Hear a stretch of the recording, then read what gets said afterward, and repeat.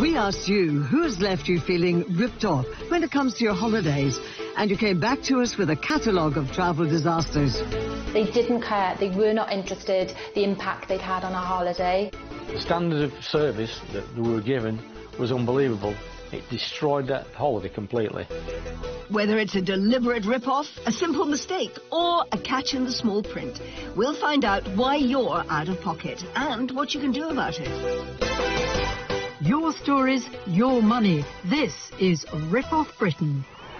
Hello and a very warm welcome to Rip Off Britain and our special series on holidays, which this time around comes after a particularly turbulent period for the entire travel industry and, of course, its customers. So today, hopefully, we'll be making sense of what all of that means for you.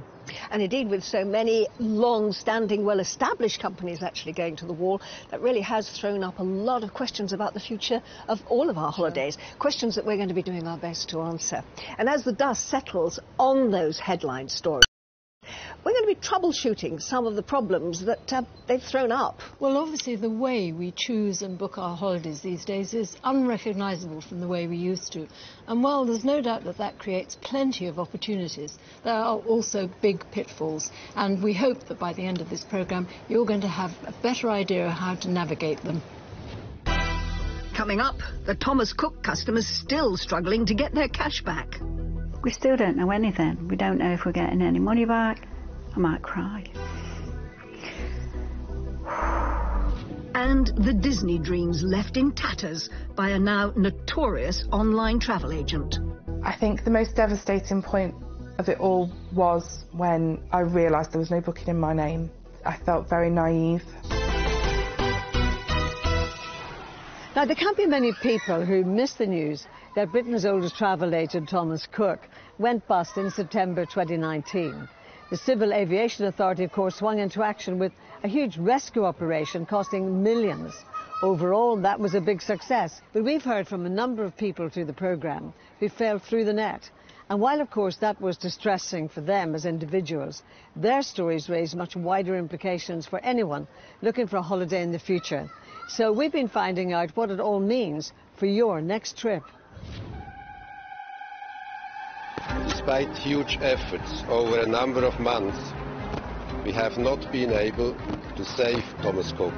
When Thomas Cook collapsed, industry regulator, the Civil Aviation Authority, launched Operation Matterhorn, chartering £100 million worth of flights to bring 140,000 stranded customers back home. I think it's worked miraculously. We've had no hold-up, welcomed by people, guided us through. Very lucky considering all the staff that lost their jobs. But this vast operation was just the most visible of a number of measures taken to make sure that Thomas Cook customers either got home or got their money back. Except, even now, not everyone has. Because for all the efforts made to help the stricken holidaymakers, some of you have been telling us that you've still lost out. And that includes ex-flight attendant Yvonne Keeler and her husband Paul. They'd booked flights with Thomas Cook to El Gouna on Egypt's Red Sea coast, where they had been many times before. It's 365 days a year sunshine, so it doesn't really matter what time of year we choose to go. They'd only been in Egypt for a few days when the news broke about the company's demise, but shock turned to relief when they heard about Operation Matterhorn. As Yvonne and Paul had booked return flights with Thomas Cook, they duly filled in the application form online to be brought home. It had a list of dates, and those dates finished on the 6th of October, which wasn't too helpful for us, seeing as we weren't due back till the 13th of October, a week later. Passengers returning after the cut-off time were advised to make their own arrangements, so Yvonne and Paul started desperately looking for flights home. But Thomas Cook's downfall seemed to have sent prices spiralling as thousands of passengers tried to book. Every time we went back in, the same flights were there, but they'd gone up in price, or they'd gone. Eventually, they managed to get 2 one-way tickets with Turkish Airlines via Istanbul, and that cost £621, paying nearly £250 more than the original price. I did feel a real strong sense of injustice that nobody was assisting us. There was absolutely no contact. To get her money back, Yvonne turned to the long-established passenger protection scheme, ATOL. If an ATOL-protected company fails, passengers are entitled to a refund for accommodation costs and flights. But as Yvonne soon discovered, ATOL only covers package holidays, and because all she had booked with Thomas Cook was flights, therefore she wasn't eligible. Even more frustrating, many other people who weren't ATOL protected either were being taken home, as their travel dates did fit in with Operation Matterhorn. How is it that they can assist some passengers and not others? Travel expert Simon Calder says that if you're not ATOL protected, you have very little comeback in these situations. I have sympathy with Paul and Yvonne in that they tried to get back on one of the repatriation flights, but the thing is, they were not in any legal sense entitled to be on those flights. They had taken the chance of booking a trip, flight only, without ATOL protection, and if that happens, well, then it's down to you to find your own way back. There were well over 50,000 really lucky holidaymakers who were brought back, even though they hadn't paid for ATOL protection. But just because they were, I'm afraid you can't say it's not fair, we weren't, because ultimately they were taking a risk. With neither ATOL nor Operation Matterhorn being able to help Yvonne, she's left wondering if all the protections in place for holidaymakers are fit for purpose. And loyal Thomas Cook customer Jan Foster has been left thinking exactly the same thing. Keen baker Jan and a partner of 20 years, Brian, haven't had much luck with holidays lately. On their trip to the Norfolk Broads in 2018, Jan nearly lost a leg in a boating accident. I was on the Baltic River boat and I slipped into the water and I broke my leg in 4 places. Once Jan was back on her feet, by way of celebration, Brian decided it was time to tie the knot. When Brian proposed to me, I thought he'd dropped something on the floor, and I was searching round saying, well, what you've dropped? Bless him, he went down on one knee and said, would you marry me? I threw my arms around him, cried a little bit, and I said yes. As well as a perfect wedding, the couple were hoping for an idyllic honeymoon. At the local Thomas Cook shop, they carefully selected the best holiday they could afford. We sat in that chair just there, and we both picked a holiday. They settled on 10 days in Rhodes, the largest of Greece's Dodecanese islands. The travel agent arranged the flights, hotels and transfers for just over £1,400. We were served by a Thomas Cook rep in a Thomas Cook uniform. She was the most loveliest lady in the world. She was so helpful. She wanted to get the best deal for us possible. As the weeks passed, rumours about the travel company's finances started to hit the media. So Jan did her best not to worry. Then just over a week before the honeymoon, Thomas Cook formally went into liquidation and immediately ceased trading. I was quite shocked, to be fair, and spoke to Brian straight away. And I said, well, what we're going to do now then? Well, like thousands of people all over the country, Jan and Brian tried to find out what exactly was going to happen to their holiday by phoning and emailing the company. Nobody ever rang us, nobody ever spoke to us, we didn't have any letters, no emails, we had nothing. Finally, on the 7th of October, there was some good news. It was announced that all Thomas Cook customers who paid in a shop by direct debit would be refunded on the 14th of October. Hoping to use the money to book another honeymoon, Jan and Brian waited and waited, but nothing happened. Unable to get through to anyone at Thomas Cook, she phoned the airline to see if they could help. I spoke to a gentleman and he said, your flight went ahead. And I said, what do you mean? I was in like shock, complete and utter shock. What do you mean our flight went ahead? Jan was told that while she might have booked her holiday at a Thomas Cook shop, the flights had actually been reserved with TUI's airline and the flight had gone ahead as scheduled. He said, you were classed as a no-show, so I'm ever so sorry, but you won't be getting a refund. The couple had booked a package with Thomas Cook, but the flights were provided by TUI, who are very much still in business. As they'd been labelled as a no-show on the TUI flights, Jan and Brian were told that they were not covered by their atoll certificate and were not eligible for compensation from the CAA. As far as we're concerned, why did we have to not get any money back? That just wasn't fair. She put in the application to the CAA anyway, and while she waited for a response, the wedding day was everything that she and Brian had wanted. It was a brilliant day. It really was. I'm not just saying that, it was. It was perfect. I felt like a princess. Even so, they were still without the honeymoon that they'd hoped for. We still don't know anything. We don't know if we're getting any money back. I might cry.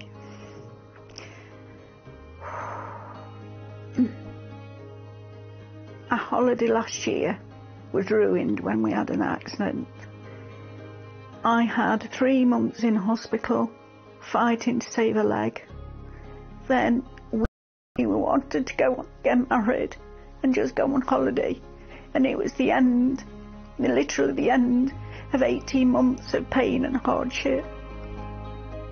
But when we put Jan and Brian's case to our travel expert Simon Calder, he was confident that in the fullness of time, common sense would prevail. I'm pretty sure that once the dust has settled, the Civil Aviation Authority will say, well, yeah, you booked a package, you had every right to assume it wasn't happening, so therefore we will pay you back for the cost of your trip. So we did speak to the Civil Aviation Authority, which runs the atoll scheme. And it told us that all atoll-protected Thomas Cook customers with future bookings are able to claim for a refund, even if their flights were with another airline. It says that information has been on its website since the day the company ceased trading. The CAA went on to say that it aims to turn around all claims within 60 days, but urged anyone who thinks that they're entitled to make one to do so as soon as possible. Which is exactly what Jan and Brian had done. And I'm delighted to say that Simon was right, because since we filmed with the couple, there's been great news. They've had a full refund, and now they're planning a replacement honeymoon. But while their story had a happy ending, the collapse of Thomas Cook still raises many questions for the whole holiday industry, not least whether there's a future at all for mainstream high street travel agents. Well, Simon, for one, is convinced that there is. For about 30 years, people have been prophesying the imminent death of the high street travel agent and the package holiday. I am pleased to say that both of them are thriving. Package holidays remain excellent value, and they come with gold-plated consumer protection. So, if anything, the Thomas Cook collapse should steer us back to doing things the traditional way. Simon thinks that one thing that would help passengers might be for the UK to adopt the same rules as Germany when it comes to insolvent airlines, allowing them to keep flying until all the passengers are brought home. He reckons that that would be a much cheaper solution than launching a massive rescue operation. Personally, I don't think we'll see anything like a collapse on the scale of Thomas Cook for many years to come. But if there is, I do hope by then everything's organised so that the airline can keep flying, because you had the ridiculous situation with the Thomas Cook collapse of a great airline, fantastic planes, terrific pilots, wonderful cabin crew sitting doing nothing while the government spent £100 million bringing in airlines from abroad for Operation Matterhorn. Well, later on in the programme, we'll hear how the collapse of Thomas Cook has led to some of you finding your way to smaller online travel agents that you'd never previously even heard of, leaving you dangerously exposed. I feel travellers in general aren't protected by anybody. Nobody's upholding the regulations, nobody's policing anything, and the customers are being let down time and time again. Millions of us are totally comfortable with going online to book our holidays these days, whether that's direct through an airline or a package company website, or even with third-party businesses offering reduced rates and deals. But knowing which of those are really going to deliver feels more uncertain than ever, not least when you can now find holidays promoted largely through sites like Facebook. Well, we've heard of one such company that had hundreds of delighted customers until it all began to unravel.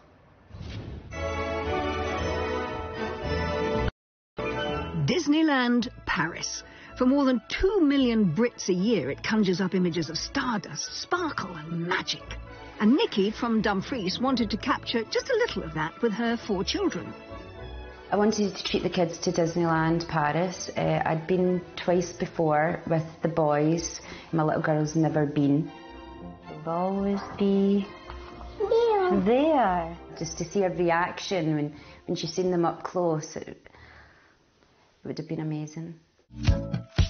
While searching online for Disneyland deals, Nikki came across Go West with Mickey on Facebook. The company described itself as an independent travel service and offered tailor-made trips to the Paris theme park at bargain prices for the perfect experience.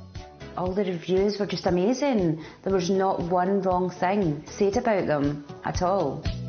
After contacting the company via Facebook's messaging app and receiving a swift response, Nikki was already beginning to feel the magic. The company were great to deal with, to start with. They were really friendly, so helpful. Nikki's confidence in the company was boosted by the stream of warm messages she exchanged with staff. I felt that, not that they were my friends, but I felt as if I could trust them. Impressed, Nikki booked 4 nights and 5 days at the Disneyland Hotel inside the park, paying a total of just over £3,000 directly to the company via bank transfer. Any worries she might have had about handing over such a large sum of money were settled by reassurances on the company's website. They said they were insured by a company called Towergate. They said that if anything had to happen, they're fully insured, so I was fully protected. With the package booked, Nikki and her family were hotly anticipating their Christmas holiday, especially her son Max. I really wanted to go because I got told by my friends that there's more rides at Disneyland Paris. Getting into the holiday spirit, Nikki went online to read about other people's experiences on a forum for Go West with Mickey customers. And that was the moment the spell was broken.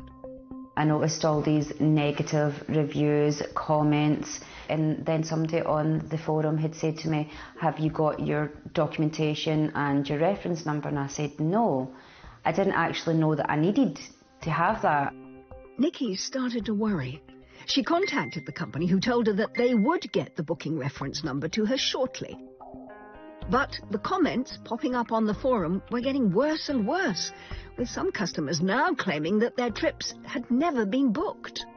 I started to think, no, I don't think my holiday's been booked. Like all the rest of the people on the forum, I just didn't know what to do. I'd never been in a situation like that before. In desperation, Nikki contacted Disney directly through their main switchboard. The lady was really helpful. She asked me the name and the hotel and the dates and how many was in the party, and there was no booking for my size of party for my dates, and I was totally devastated. Realising that no booking had been made, Nikki attempted to retrieve her payment to Go West with Mickey through her bank, but with no joy. She realised she had probably lost both her £3,000 and the holiday that she and her 4 children had been so looking forward to. Her son Jack saw the stress that his mum was under. It was just a lot of emotions coming in at the same time, because I knew that my mum spent a lot of money trying to put it into the holiday, and my dad was working a lot. Nikki had paid the company directly via bank transfer, sending money straight from her account into that of Go West with Mickey. I was never told that if I transferred money from my account to another, that I had no protection. And I'm afraid we've heard from many other customers whose experiences with the company have quickly gone west. Former travel agent Amy Ahan was also looking to capture some of the Magic Kingdom sparkle when she booked with the company in August of 2019. I have amazing memories of being with my family at Disney when I was, similar to my boys' ages. It is a dream to be able to take them to these places, the places that I experienced as a child. And as with Nikki, the highly personal tone of the Go West with Mickey staff filled Amy with confidence. They would ask, is there anything else that we needed help with? They felt like somebody that we could trust and that wanted us to have the best holiday. Amy paid £1,125 via bank transfer for 4 days for herself and her family at Disneyland Paris. It is difficult when you've got 2 small children, and both of you are working, to raise the money. We hadn't quite hit what we needed to be able to save in order to go. So it was actually my mum that put up the money for us to be able to book this and to be able to go away as a family together, the 5 of us. And there was a particular reason they'd booked a year in advance. Amy's son has special needs, so they hoped to be able to iron out any problems well ahead of time. Our youngest child has been diagnosed with global developmental delay. He is non-verbal. Our oldest son, he is amazing with him. He looks after him and he's his best friend. So this trip was kind of just to give us a chance to enjoy the time together after a hard year. When Amy received her invoice from the online travel company, it even included the logo of the insurance company, amalgamated with Go West with Mickey's own trademark, which seemed to suggest a close association between the 2 businesses. But she too then began reading online about Go West with Mickey customers whose bookings were not being honoured. So, like Nikki, she also contacted Disneyland in Paris directly, who gave her the news that she'd been dreading. I think the most devastating point of it all was when I realised there was no booking in my name. I felt very naive. Amy too had lost her holiday, as well as the £1,125 she'd paid for it. On the 21st of September 2019, Go West with Mickey formally ceased trading. The company's website and Facebook pages were abruptly closed. Amy and Nikki's hopes of getting their money back then rested with Towergate Insurance. But the company says it never provided insurance cover to Go West with Mickey and had issued the company with a formal warning to stop using its name and logo. Just as worrying for customers, Disneyland Paris has told us that Go West with Mickey was never an official commercial partner, as it didn't meet Disney's strict requirements. As such, it was an unauthorized reseller. Disney also said that after receiving complaints about the company, it has now launched an internal investigation. Meanwhile, the Association of British Travel Agents told us Go West with Mickey had never been an ABTA member either. And worse still, it may even have been breaking the law, as ABTA says it is a legal requirement for tour operators selling package holidays to provide financial protection for their customers, and that failure to do so is a criminal offence. Now, we did ask the person behind Go West with Mickey for their side of the story, but they chose not to respond to our questions. The upshot for Amy and Nikki is that neither is likely to see their money again. Go West with Mickey used the social media platform Facebook to market its Disney holidays and communicated with customers using Facebook's Messenger service. And consumer expert Martyn says you should watch out for any company doing its business that way. I'd automatically be wary of any organisation that uses a social media platform like Facebook as the primary way to actually sell its holidays. There's simply no recourse if something is going wrong, and it's very hard to check up if they're legitimate. There are a couple of things that you can watch out for as well. Warning signs are when firms ask you to transfer money directly as opposed to taking credit card or debit card payments. If you transfer money, pay by cheque or pay in cash, make sure you can see if the firm has a proper website, see if they're registered with Companies House, and even then that doesn't mean that a company is legitimate. But do a bit of research first and never trust a company just through social media.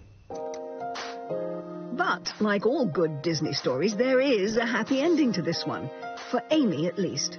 She was eventually able to take her family to Disneyland Paris after she and her parents scraped together enough money to pay a second time. And we're pleased to report they had a wonderful holiday. But for both Amy and Nikki, learning about the perils of booking a holiday through social media has been a tough lesson. I wouldn't book through a social media page again. I will be looking at organising trips directly with suppliers from now on. Under guidelines introduced in 2018, banks are compelled in some situations to reimburse customers who've been the victims of fraud. And a number of Go West with Nikki's customers were funded by their banks on that basis. But others, including Nikki, were left out of pocket because the company's bank insisted that Go West was a failed business rather than a deliberate scam. But for Nikki, it's not just about the money. It's about happiness, it's about memories and magic and spending time with my kids, and those memories is worth a lot more than money, and it was took away. It was snatched away from